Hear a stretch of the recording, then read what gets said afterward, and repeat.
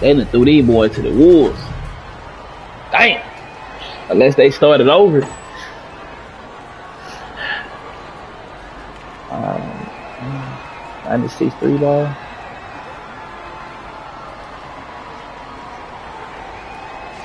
Okay, they got a decent shooting from the corners.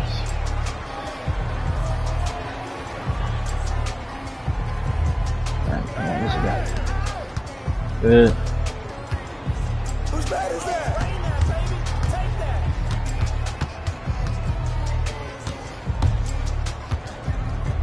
Good try.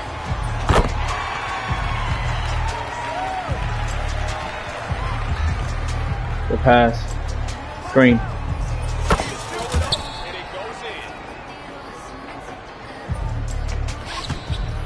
Come on, old man.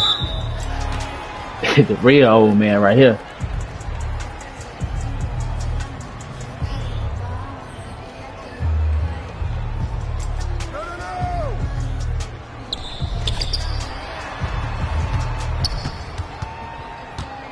Watch the screen.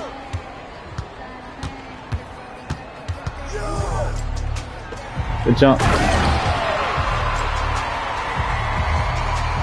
Good shot. Might go in.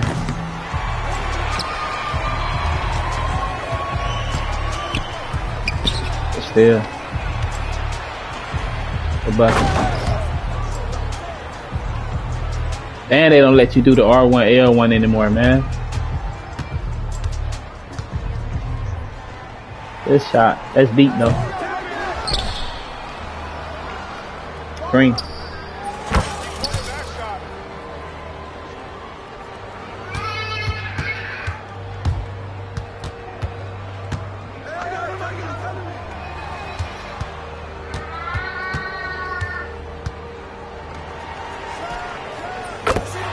Okay.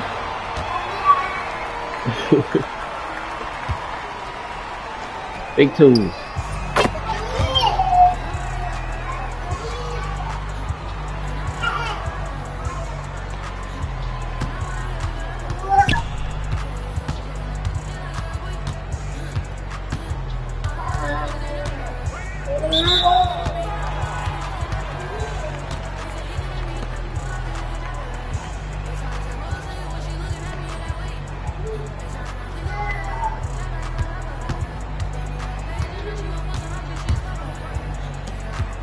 Good jump.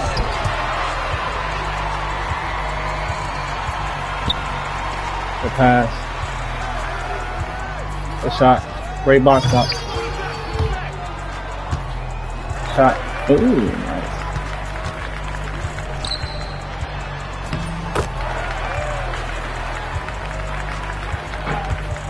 Squat. Stop at the wing.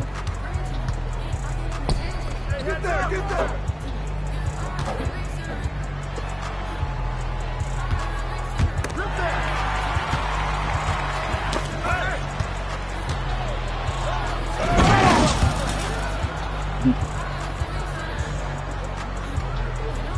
Oh, the game is close, huh? Damn, I wasn't even looking at the score.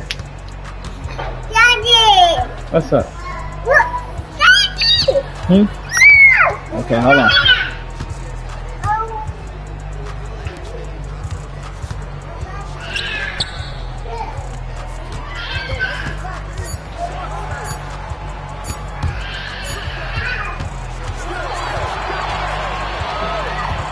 Good pass.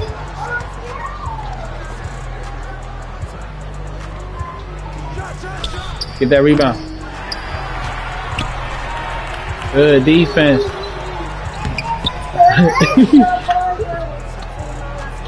Green.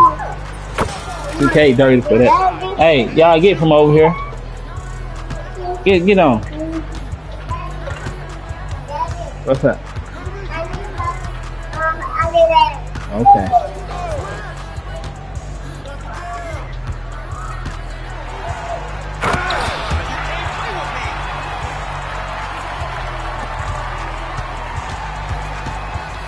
Rebound, he giving it to me.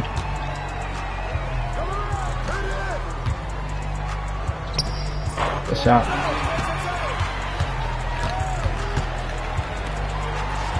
That's late.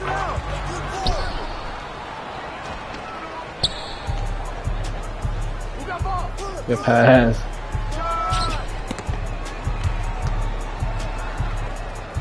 Ah, nice.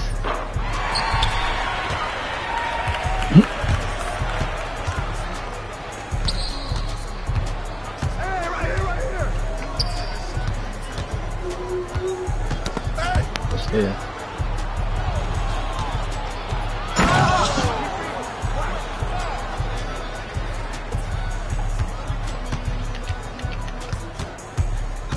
Screen coming. I'm still there. Good.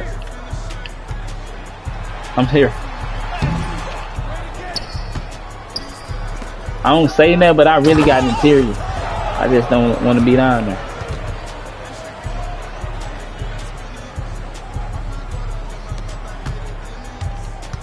Switch. Hey, yo, right here. You got him. Don't let him shoot that. He messed up.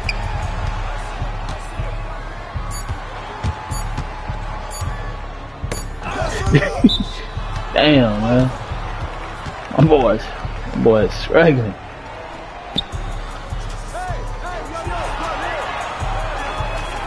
Top of the key.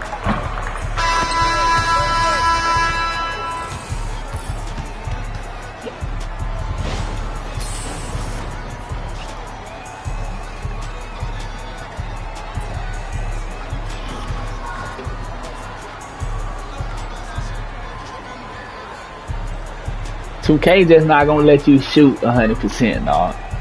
2K not finna have no 60 and 70 from the three. They not going for that this year. You gotta play like a few games to have a high three-point. If you play a lot of games, I don't see it being high like that. LeSean just very patient. Ain't got no other choice but to let you hit. Of course, lots of questions. But to start with, what is your definition of a high-performance person? Being all that you can be every day. 24/7, 365, being all you can be. If we would like to improve the quality of our lives, personally and professionally, what would be your advice? What can we do? What is most important? Well, the most important thing is self-esteem. The people that we read about, the people that we admire, the Elon Musks, the Steve Jobs, the Warren Buffetts, etc., all have one thing in common. They have extremely high self-esteem. And, of course, you've heard me say this before, self-esteem is built the first 7 or 8 years of life. And unfortunately, we're with our parents the first 7 or 8 years of life. Ergo, we don't have too much high self-esteem. But to build high self-esteem, and the way you build high self-esteem, if you're 25, 35, or 45, is to be around, surround yourself with other people that have high self-esteem. Show me your friends and I'll show you your future. And so you can reverse your childhood by who you associate with. How do you do that? Well, you find people that are where you want to be, but they're already there. You're 22 years old, you're 32, you're 41 years old, and there's a guy or a gal who's 45 years old who is where you want to be. They've accomplished a lot of things. If you're into, they're saving the world, they're using their money for good causes, go associate with those people. Be around those people. And they're easy to find, but they're not going to knock on your door. They're not going to come to your apartment or your flat and ask you, oh, can I help you? And again, the best tool I've ever seen, and it's like it was designed for this, is LinkedIn. It's the best social media tool there ever was for what we're discussing. And you can find these people. Now, just remember, everybody that's on LinkedIn, all the, 20 million or whatever people that are on LinkedIn are all there for one reason. They're there because they want to do business, they want to meet people. Unlike some of the other social medias like Facebook or Twitter or and I don't even know the names of the others, but I mean, LinkedIn, they're there for a common purpose. They have a common bond. They have a common goal. They want to expand their horizons, and it's a great tool.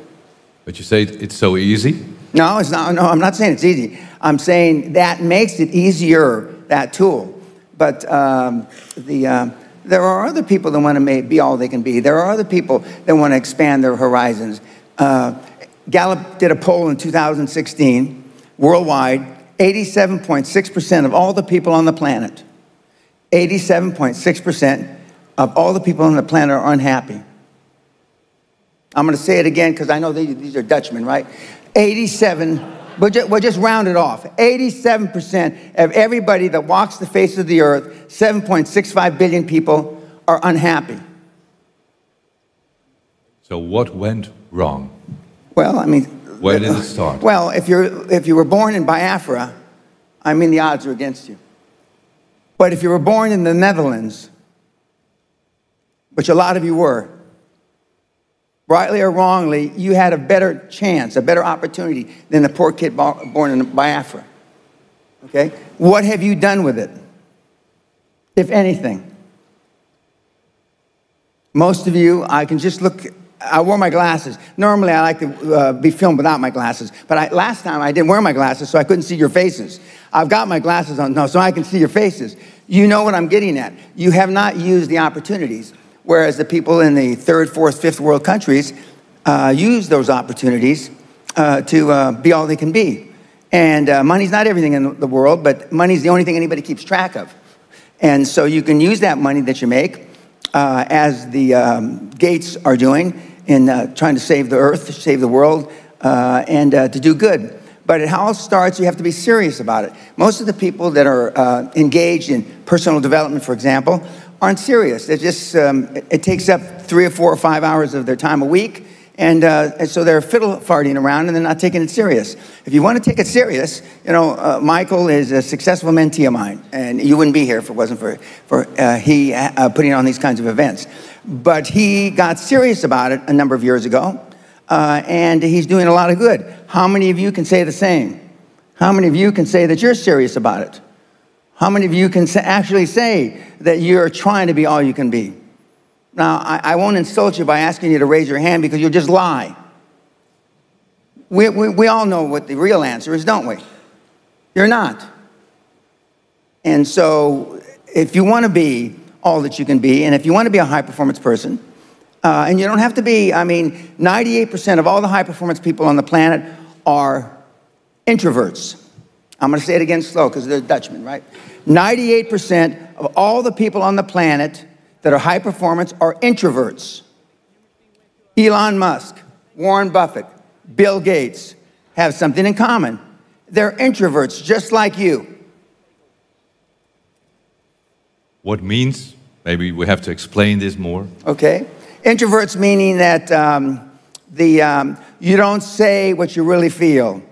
Introverts is you don't act as if you really wanted to show the person that you don't disagree with them. Introverts are when your parents were telling you shit when you were growing up, you just put your head down and kept your mouth shut. And that's why you're introverted now as adults. As you can plainly see, I wasn't raised that way. My father said, if you've got something in your mind, it should come out of your lips. If you've got something in your mind, it should come out your mouth, Dan. And God knows, I took it to heart, and I've lived that way all my life. At the TED Talk I gave a couple of days ago, which Michael was there to talk to the kids. It was quite interesting when I told them that I've been talking like this since I was a teenager. I've been talking shit since I'm a teenager. Which is some time ago. Well, I'll be 74 in a couple months, so it is some time ago. But the point is that I had self-esteem. I didn't know till I got grown up and was an adult that everybody didn't have self-esteem. I didn't understand that. I didn't realize that everybody didn't have self-confidence. I didn't realize that everybody didn't have self-worth. Because the kids that I hung with all were like I was. Because their parents were like, gave them a good role model. Most of the people that come to people like Michael or any of the gurus out there, and I call them a guru, come to them because you were lacking something in your childhood. In my particular case, a lot of people come to me because I'm the alpha male father they never had. I asked the question a couple of days ago, how many of you can raise your hand, but how many of you have kids? Fuck, too bad. But anyway, you have kids, okay? Don't raise your hand now. How many of you would like to have your kids grow up just like your parents? You know the answer, don't you? Close to zero. Because they were shitty role models. Now, I'm not going to ask the second question. How many of you would like your kids to grow up and be like you? Allah forbid. God forbid. But being a high-performance person is a full-time job. Michael's known me over 20 years. I'm like this when I wake up in the morning to brush my teeth. I'm like this when I brush my teeth before I go to sleep. I'm like this 24/7, 365, and I've been like this for the better part of 50 years. I'm always like this. I'm always pushing the edge of the envelope. And that's why, I'm an overnight success. I've been doing this, I've been coaching 25 and a half years, but all of a sudden I'm popular as hell, but I've been doing this for 50 years. I have the same habits today as I had 50 years ago. The exact same habits. But they're just ingrained in me. They're ingrained in me. And for those of you that have never been around the high-performance people like I just alluded to, the Warren Buffetts, Elon Musk, God rest his soul, Steve Jobs, who I happen to have known, they were like this 24/7, 365. It wasn't an act. Now, I know Michael's like this all the time, but he and I both know people that are considered gurus, that they have a stage face and they have their real face. They don't walk their talk. And part of being a high-performance person is walking your talk. Walking your talk. And I know Michael does, otherwise I wouldn't come here and assist him. Because I get a lot of invitations from a lot of different people. And almost all of them I turn down because I know the guru isn't walking his talk. The guru is being phony. The guru is being disingenuous. You're a grandfather now. You have a Yes, I am. Thank you. You showed me the picture 2 days ago. He's the future legend. Correct. How will you be as a granddad for him? Hard. It will be tough.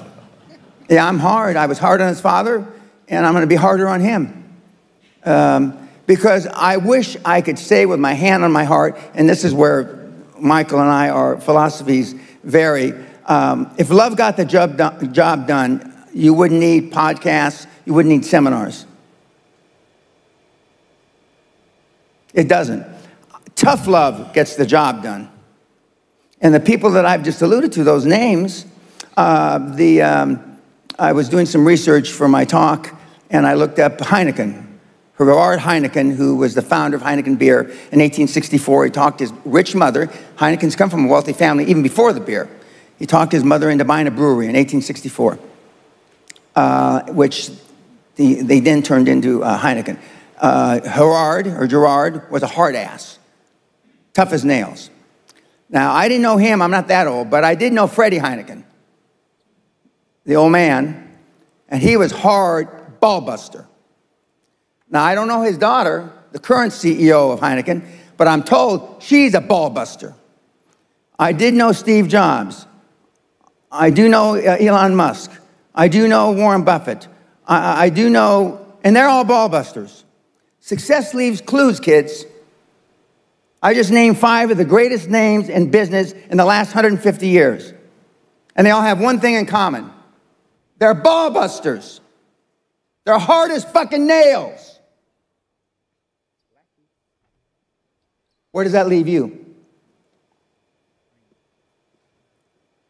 So is it a choice? Correct. To be tough. Firm but fair. What's the fair part? Because I can imagine that most people think you're so tough, so, courageous, but tough. I don't want to be like that. No, most people don't. I want to be liked. Yeah, well, see, you want to fit in. I'm the only speaker that you're ever going to hear that really, with all his heart, doesn't give a shit. If I leave here you liking me, I did something wrong. I fucking did something wrong. I'm not here for you to like me. I'm here as a favor to Michael, my mentee, for 20 years. I'm not here, you know, if you all died today, I don't give a shit. And I mean it. But Steve Jobs didn't give a shit about you either. Warren Buffett doesn't give a shit about you today. Elon Musk doesn't give a shit unless you're going to buy a Tesla car. Don't you understand? Don't you get it? You think Elon Musk wants to fit in? We know the answer is no, right? You want to fit in because you had poor role models at home. Most everybody in this room is a pleaser. You want to be liked? When I read about that people commit suicide because they were unliked on Facebook, it makes me sick to my stomach. How can the world get that fucked up that because of fucking Facebook, people are going to kill themselves? What have we come to? God Almighty. Don't you see there's something fundamentally wrong with that? In that regard, the Chinese, they're banning Facebook. But 98% of the high-performance people are introverts. 98% of the high-performance people on the planet they want to be liked. 98%. We're talking, I'm at the cutting edge, the hard edge. He's not at the hard edge. He's someplace in the middle. But being liked doesn't get you a raise when you're working for whoever you're working for. Efficiency, accountability. Most people that come to seminars are there because they weren't held accountable when they were growing up. There used to be a saying when I was growing up, which is very politically incorrect now. Spare the rod and spoil the child. The rod meaning beating. Okay? Spare the rod, spoil the child. Now we have kids, and I'm sure many in the audience can attest to this, that have never been reprimanded, have never spanked by their parents, never been screamed at, never been slapped, never been in a schoolyard fight with another kid. And look at you. I mean, we have 2 tests on my website. All my stuff's free, by the way. One is called a snowflake test. 96.4% of the people that take the snowflake test fail. The first or second question on the test is, if someone spit in your mother's face, now I'm going to say this real slow so that you're Dutch, I remember. If someone spit in your mama's face, Baldy, you in the front row right here, okay? What are the choices? There's 4 or 5 choices. The choice that's most clicked is I would try to ascertain, I would try to figure out where he was coming from and if he had a bad day. Now, what the fuck does that have to do with spitting in your mama's face? I would try to figure out if he had a bad day. Does that mean if he had a bad day, it's all right to spit in your mother's face? We have another test. It's called Super Success Test. 98.4% flunked that test because we decided to make a softer test. Okay, well, maybe the guys really believe that they shouldn't punch the guy's fucking, stab him in the eye with a knife for spitting on your mama. Okay, we'll do a new test. It's called the Super Success Test. So we ask softer questions, hoping, praying that the results are going to be better. Boy, never underestimate how wrong you can be, kids. So the softer test was based on what kind of sacrifices are you willing to be super successful? 60 hours a week. Nobody is willing to work 60 hours a week to be successful. Nobody's willing to miss an anniversary, wedding anniversary to be successful. Nobody is willing to miss a holiday. If you booked a holiday and something important happened in business, would you tell your family to go on the holiday without you? And you're not going to go. Nobody said yes. And it's got 27 questions or 26 questions. And they flunked that test worse than the other test. because you're not willing to make any sacrifices to be high performance. I still work 50, 60, I don't consider it work. I still work 50, 60 hours a week. And I haven't had to work in 35 years. 35 years. But the world has changed. I mean, and the kids, and when I started giving all my product away for free about 10 years ago, and the reason I went from the highest priced product on the planet to zero, because I got so fucking tired of you crying, moaning, and whinging, oh, it's too expensive, I can't afford it. So now I give it to you for free. I get 3 times more emails now. Man, there's so much shit here, I don't know where to start, what do I do? So then a year ago, we developed a new product, QLA for Dummies. It was called QLA for Retards, but we got in trouble with the Retardation Association. They're going to sue me for using that word. So we pulled that out and we said just dummies. Dummy seems to be a politically correct, acceptable word, but not retard, okay? And, but the results are even worse. Because what you're saying is, okay, fine. I wasn't raised to go hit somebody if they spit in my mother's face, but I'm not willing to miss a holiday and stay in the office and work and let my family go without me. So the bottom line, you're not willing to do anything. You're not willing to sacrifice anything to be a high-performance person. I.e., it's all for free on your website. All Correct. the tests, all the information. Everything's free. The audiobook is on. Can we buy the book still, the red one? No, the first 100 million is audio for free. And then the book that I think is better than that is the $50 billion ebook, which is also free. There's 16.8 gigs of free material.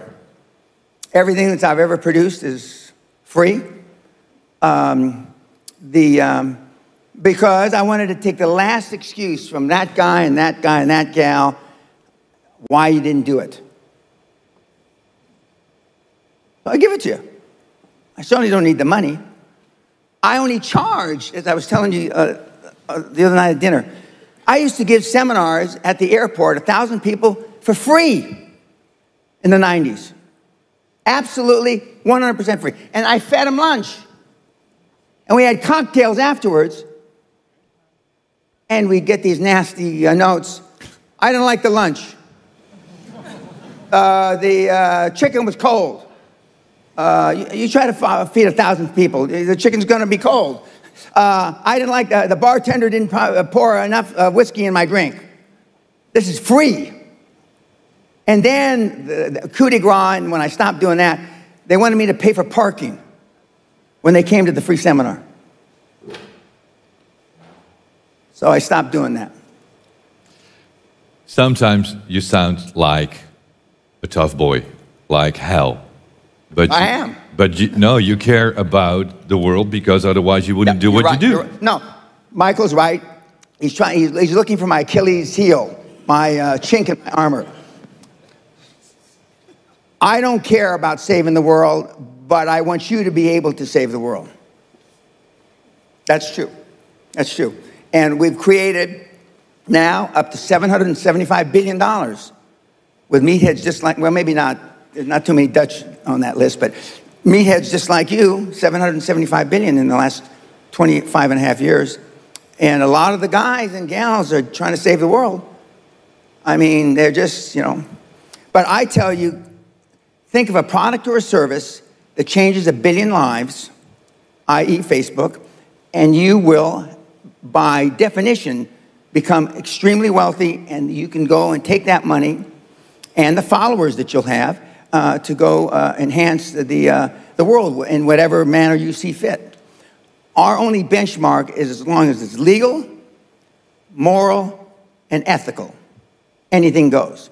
Now, depending on where you are in the world, the moral and ethical can swing in the wind, because everybody's ethics is not the same as somebody else's ethics, and everybody's morality is not the same as everybody else. But where you go, and when you go to a place that has a rule of law, legal is legal. And so, but we've got a lot of people that are utilizing the QLA methodology all over the planet. There are some places in the world, as I've told Michael, where it's harder. Okay, some of the African continent is harder because of the corruption. Russia is harder because of corruption. Not impossible, but harder. But if you're in a major country that has a rule of law, QLA is easy. Easier than any other game in town. And the whole system is based on no money. Because I started with no money, and the kids that have created these 775 billion, with one or two exceptions, have started with no money. And it's quite remarkable. And right now, hate him or love him, President Trump has changed the world forever. President Trump has changed the financial fabric of this planet forevermore. Full disclosure, I knew the president 25 years ago. I haven't talked to him in 25 years. But he has changed the financial fabric of this world forever. So what did he change? He changed the lowest interest rates in 5,000 years. They're giving away money at ING Bank, literally. What are you going to tell your kids and grandkids 20 years from now when your grandson that's yet to be born comes up and says, "Granddad, what did you do during the greatest transformation of wealth in the history of the planet?" And you know what you're going to say? I wish I could speak Dutch now so I could say it in Dutch. "I sat with my thumb up my fucking ass and did nothing." They understand. They know enough English, they got that. They understand. Okay. Yeah. Okay, what are you going to tell them? Right now, the energy in all across the board in the world is so upbeat. And when President Trump wins again, and I was one of the first that predicted he was going to win before he decided to run, he's going to win in a landslide. The Democrats are handing it to him on a silver platter. He's changing the world. And what he's doing with the Russians, or not, excuse me, with the Chinese have been screwing over the world with the tariffs and stealing intellectual property, etc., for 40, 50 years. He is now taking them to task, as somebody else should have. Obama should have, Bush should have, Clinton should have, and then Bush again should have, and whoever came up after, they should have done, but they didn't, because there's collateral damage. And right now, the farmers in America are getting hurt. Some of the farmers in the EU are getting hurt because of these tariffs, but it's got to be done. It's got to be done. Otherwise, the leading country on this planet is going to be a communistic country, not a free country. And you'll wish somebody had done it. But he's changed the world. He just has. And it's quite remarkable to see, because I have mentees, students, devotees, whatever you want to call them, all over the planet. The stories that I get back, it's incredible the good that they're doing. I have many here in the Netherlands that are just, in America they'd say crushing it, but they're just doing significantly well. They're rolling up various industries, starting with no money, and it's all on my site. It's all for free. The methodology, the same methodology he's used a couple times when he's brought himself back from financial death, which he shared with you. It's not a secret, otherwise I wouldn't mention it. It's not a secret, but he's used it a couple times himself, and it's all very doable. But you got to want to do more than just talk about it. And getting back to your initial question, being high performance is to take it seriously. And for those of you that are in young, late teens, early 20s, mid-20s, you can do this process 5, 6, 7, 8 times. For those of you in your 40s, you can do it 2 or 3 times. For those of you in your 50s or 60s, you can do it once or twice. But we are creating generational wealth, which would normally take 20 to 25 years, which is the definition of a generation, in 3 to 7 years. 3 years if you do everything perfect, 7 years if you do everything wrong. And most people, they average about 5 years. Let's go back in time before we go to QLA and explain QLA a little bit more. You had a company. Correct. Built it from $820. Correct. And took it public for 450 million. Correct. That was when? 1984. Okay. Then after you start coaching. I got thrown out by the shareholders. And in 1993, I gave my first seminar in Los Angeles. And I've been coaching ever since. But this century, I've only given, last 20 years, I've only given the seminar at the castle. I went from giving them, by the way, the first seminars I gave were all free.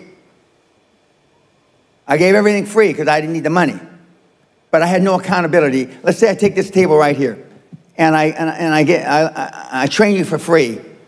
You know, some of you are going to go learn how to play golf better. Some of you, there's no accountability. That is why I don't like a charitable organization, because it's hard to keep people accountable that work for a charity. I mean, they're doing it for free, right? So, so I went from free to high-priced to only at the castle, where I hold them accountable.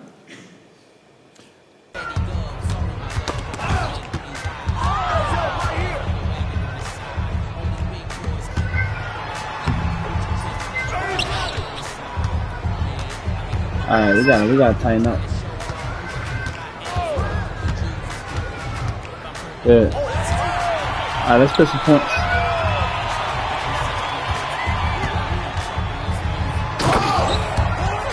All right, finish strong, finish strong. Good D.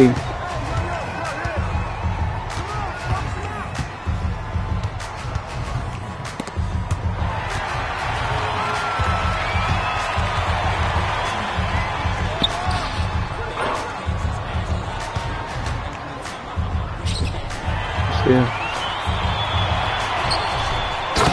Bucket.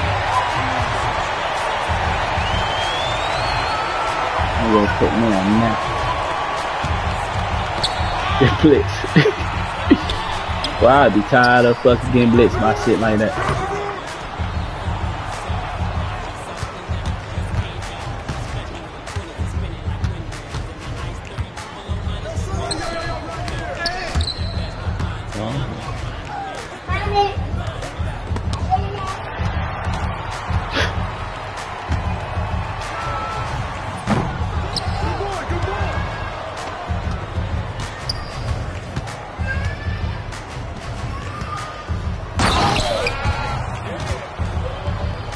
And they're gonna make me pay for that.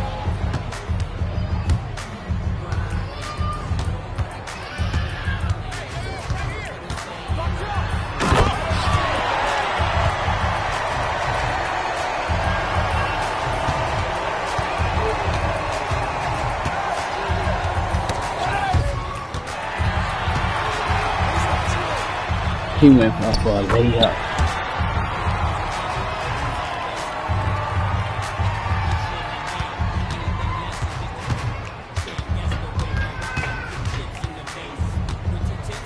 Still.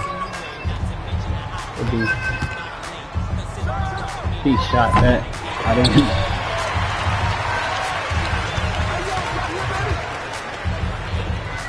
The pass. Good game, JB. Alright, this shot.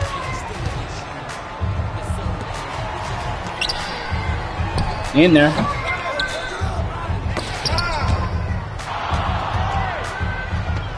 Good shot. Rebound. Good bucket. Okay, hold on. Okay. Alright, Chad, I'm about to get off, man. I definitely appreciate y'all for coming through. Shout out to Sport and JG, man. I got down fatigued. Good game, man. My bad on that one there. Yep. To some doo-doo Browns. Okay. I'll let y'all tomorrow. Alright, chat.